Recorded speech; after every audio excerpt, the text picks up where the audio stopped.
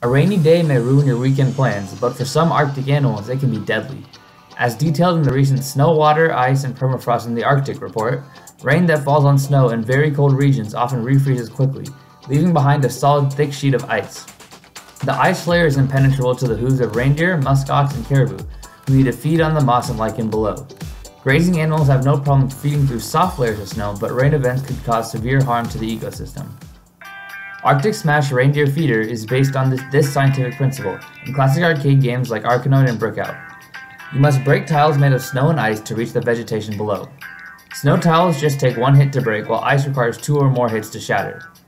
In between levels, snow and rain are shown falling as the tiles are built up.